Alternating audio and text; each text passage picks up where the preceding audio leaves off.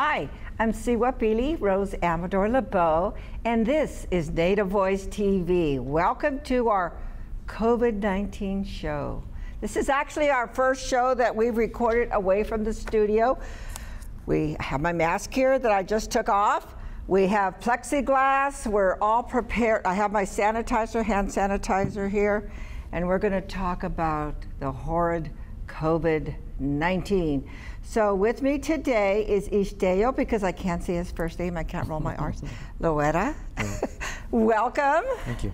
Thank you for having me. Would you introduce yourself properly? Absolutely. My name is Gerardo Loera, also known as Ixteyo within our Mexica community. I am the Director of Development and Communication for the Indian Health Center of Santa Clara Valley.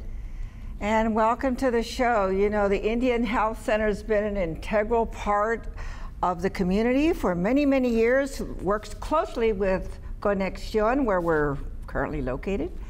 And we thought it was important to talk to the community about what we're facing as a community right now. The social distancing, the hand sanitizer, the plexiglass that's between us, and how it's impacting our community at a much larger rate than it is of any other community.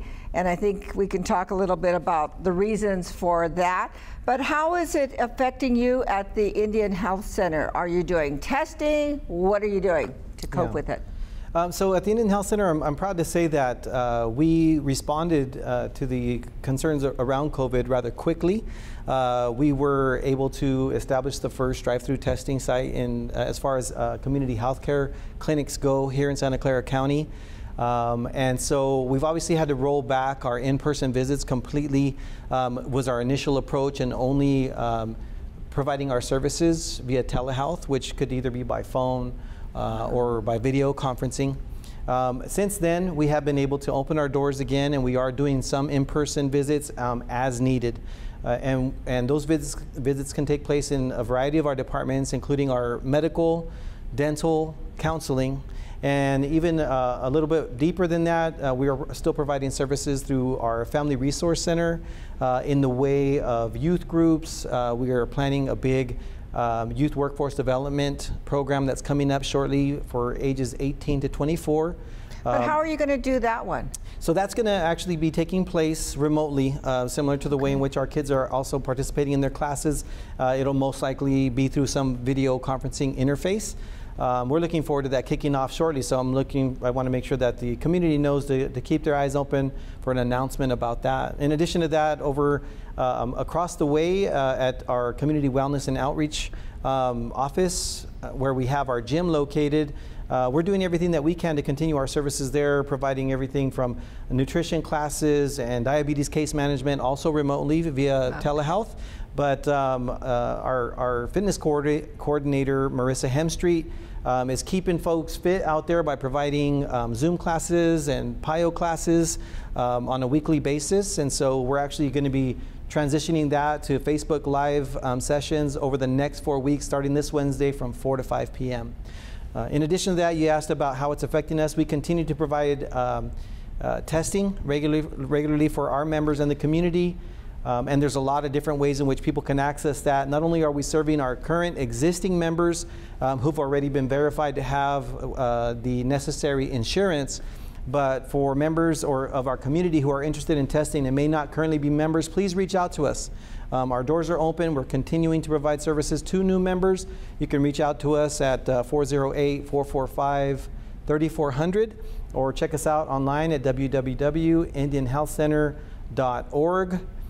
For members of the community that do not have health insurance and may not qualify for health insurance, do note that we also provide our services on a sliding scale base. So essentially, the cost of the services is going to be based on your income. Now, how are you conducting the testing? Is it still drive-through? Is it by appointment only or referral only? Or how does that work? So what we do say to members of the community who are interested in getting tested and our membership is we ask that you go through your primary care physician first and foremost. If you are not currently a member, you're welcome to reach out to us and we will walk you through those steps. Once you are put in contact with us, you will most likely have some form of a visit with a primary care physician who will schedule an opportunity for you to get tested. And the way that looks currently at 3 of our 4 sites is it's not necessarily drive-through in that you're sitting in your car per se, but it is taking place at we have some tents set up outside, and that's essentially how we're facilitating those visits. We have a certain capacity per day that we're able to test, and so that's why we prefer folks to have an appointment in advance. So it's your physicians that would do the referrals to the testing on your site? Essentially, yes. And again, not to deter the community in any way, we ask you to reach out, and you may find that process is in flux. As you all know, we're all adjusting to the current conditions. So that is the preferred protocol in order to establish an appointment for testing. I do want to include a caveat. Something important for our community to know, that while we're doing our best to provide the space for folks to be tested, we, like many of our community-based healthcare centers, partner with outside laboratories, third-party laboratories, to do the processing. So the processing right now, unfortunately, because they're just overladen with the need, a lot of the labs are having delays in processing. And so an example of that for our center, you please call and find out exactly what those wait times can look like. But on average, they could be anywhere from 10 to 14 days. And that's really important for people to know well in advance. You know, I went to Kaiser and it was about 10 days. We had testing here last Thursday. Friday, we got the results. Fantastic. The very next day, so I was very surprised. And hopefully we can do testing here monthly at Conexión, because it's so important for the community. A question I had was, you were talking about a lot of the Zoom, the remote services you have. Now, do you see that the community has access to technology? I would say that generally speaking, access to technology, which could include just the use of a basic cell phone, as long as they have some form of internet package, or are able to even access Wi-Fi potentially at remote locations, even sitting out of some different retail centers. We haven't seen that to be a huge problem for our community. However, there are exceptions. And so fortunately, we do have a program currently in partnership with the City of San Jose. There were approximately 23 community-based organizations that are a part of this collaboration to help bridge the digital divide. Being a part of that, if there are folks out there, I encourage you, if you are experiencing difficulty establishing a broadband connection or need access to low-cost internet, we can help establish that. We're happy to facilitate a conversation with you and some of the ISPs out there, the internet service providers that are offering low-cost internet, such as Comcast has Internet Essentials, AT&T has a program, and there's a couple other options as well. You could reach me directly, specifically related to that, at the email address link@ihcscv.org, and I can help facilitate connectivity. Now, you've probably seen not the results, but it is the results of Santa Clara County Health Department, that the Indigenous community has a higher rate of positive cases than any other community. And what do you attribute that to? Do you think it's the underlying health conditions, diabetes, obesity, or what do you think on that? No, that's a great question, Rose, and something for us to consider. And I think our numbers as Indigenous people are often they're wrapped into other labels like Latino, for instance. And so for me, when I hear Latino, I hear our brown community, Indigenous community, and I think that's important for our greater community to understand. People who are associated or labeled as Latino typically come from Indigenous communities abroad.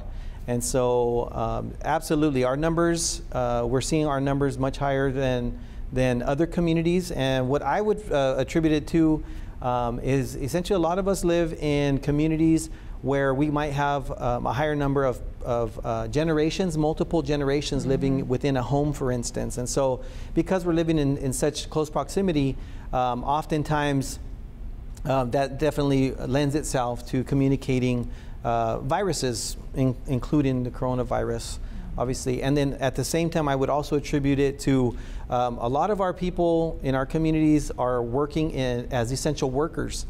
They don't have the luxury or the privilege necessarily to telecommute and work from home, and at the same time, there is some pressure as essential workers to show up every day.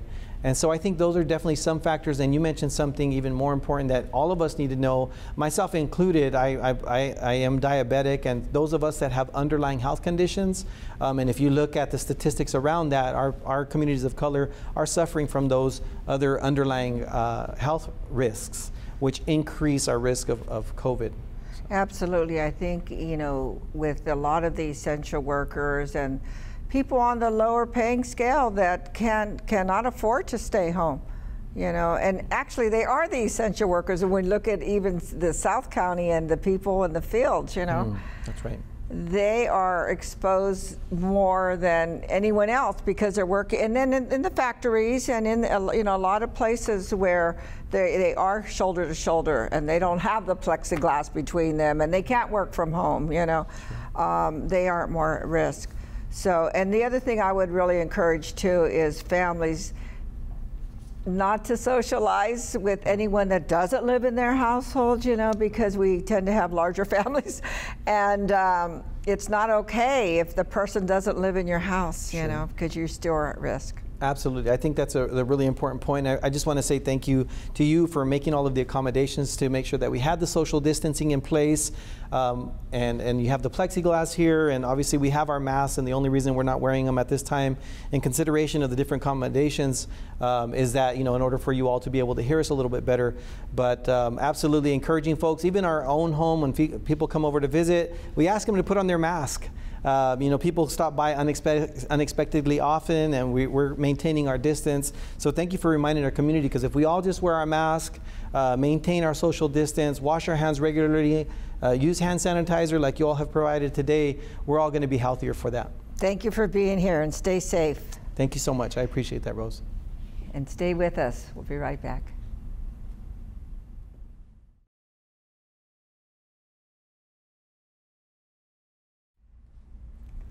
Wow, we're talking about COVID-19 on Native Voice TV today. And with us now is Vernon Medicine Cloud. Welcome, Vernon. Thank you, Rose. Thank you for having me. And you're on the other side of the screen here, and that's good. And we have our hand sanitizer and all our goodies in front of us.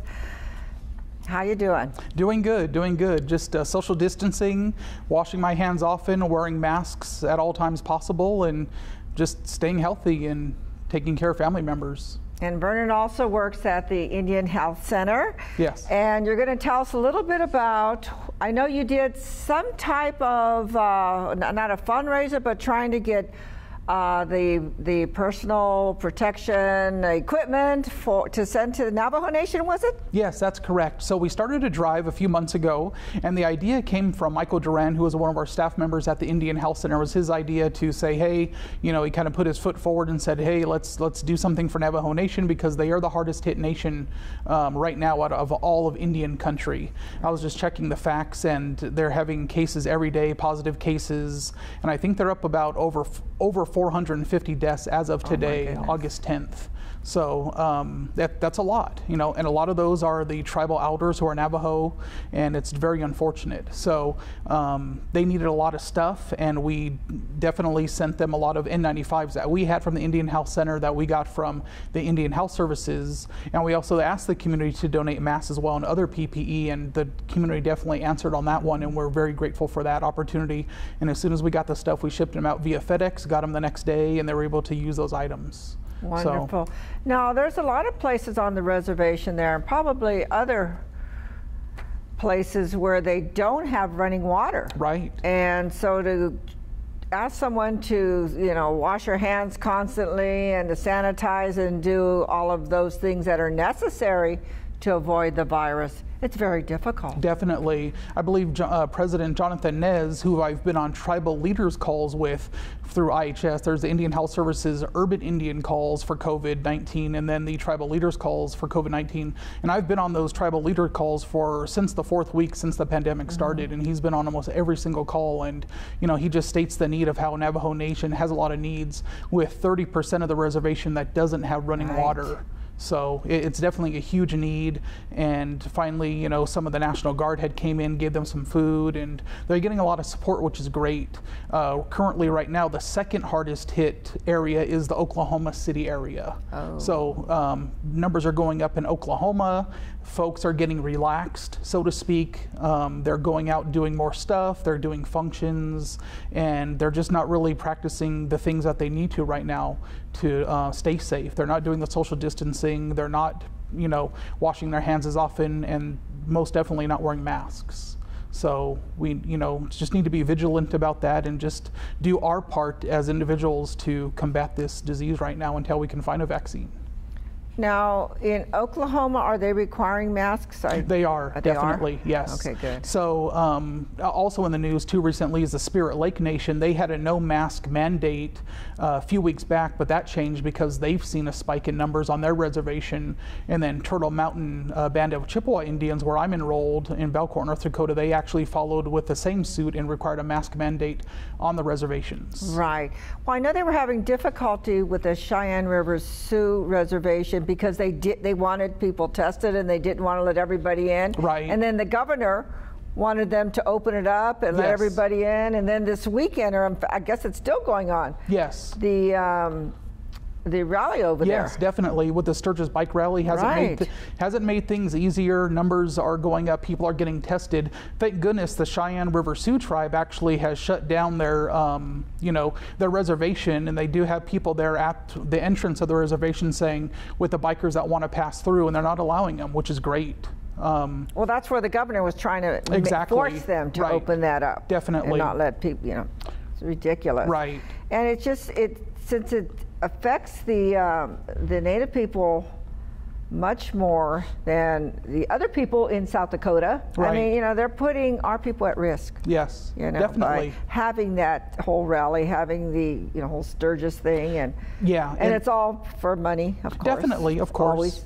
Yeah, and I was reading a poll that said 60% of the people that live in the surrounding area there in Sturgis and Bear Butte area, they didn't want the rally this year. I heard that, yes. So, it's fascinating to see that the rally's still going on, so it's unfortunate. And then also people will be taking it back to their own communities. Definitely. Because one, they're drinking, so they're not social distancing. Nope.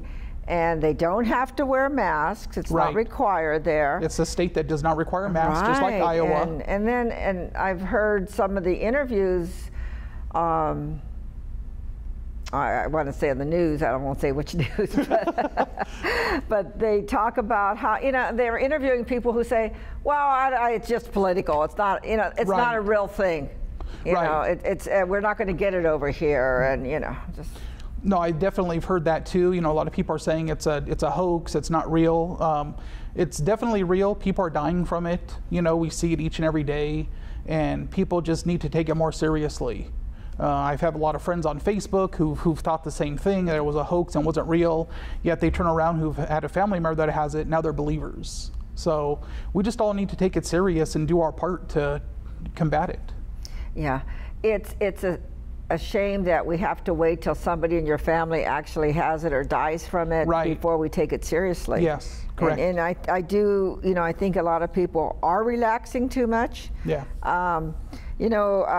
Tiny had the keep the people dancing, socially distance, or what is it, the powwows, and I thought that was great. Definitely. Because, of course it's powwow season and nothing could go on during that time because you couldn't have gatherings. That she had so many people involved from across the nation. Definitely. And so give a shout out to Tiny. Yes. On Keep the People Dancing, and I think she's still keeping them dancing, which is nice. And it's nice to see people, kids and just elders from across the country. For sure. Not just here, but of course what you do see at powwows anyhow, so that's really nice. And speaking of events and powwows, our American Indian Heritage Celebration. Yes. So we're not having that this year. No, we're not going to have it this year just for safety reasons. You know, that's a huge gathering that we have each year in Santa Clara County at the fairgrounds. And, you know, we get over about 3,000 people, you know, each year, I would say. And it's not worth it to take the risk in getting people sick, and especially our elders. So hopefully we can continue it next year when they do have a vaccine and everything's fine. But for this year, we do need to cancel that event and a lot of our other events that we have in the community too. So one thing we had was, you know, every year we have National Night Out, right. and we always do it together. Yes. With the Indian Health Center and Conexion, but this year we had National Night In. Yes. So we're going to end our show with showing a little bit of our National Night In, where we were able to involve the community and we were socially distanced. So thank you for joining us. Thank you, Rose. And I want everyone to stay safe. Please wash your hands, use your sanitizer, and be sure and wear a mask. Wear a mask. It's so important. Keep your family safe, okay?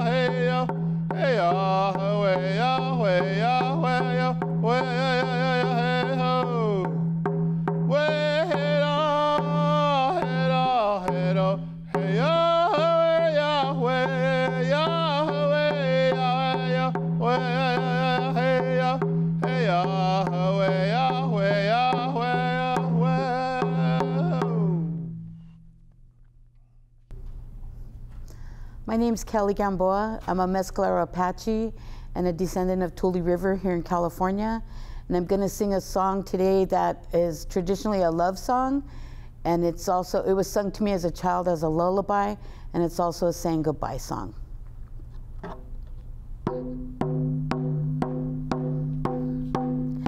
Inkpata nawaje leche kuache chushe wana wana leche kuwana Inkpata nawaje leche kuache chushe wana wana leche kuwana waving to my true love as he rides away from me, far, far away from me, far from my heart.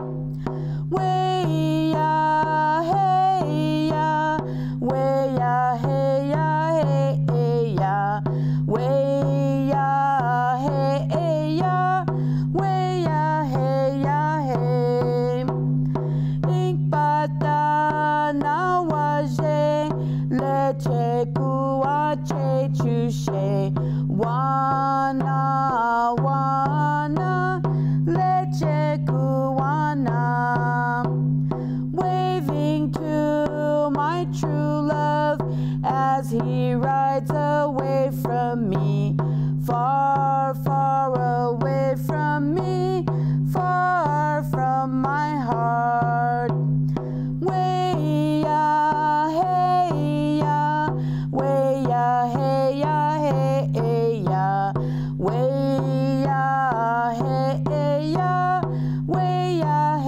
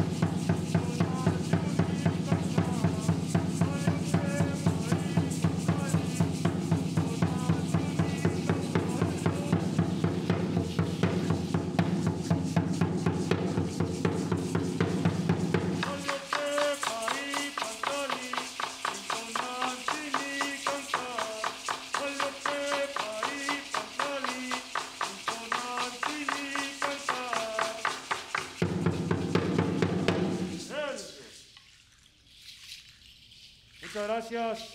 Gracias, Kamati. Stay safe. Feliz Dios.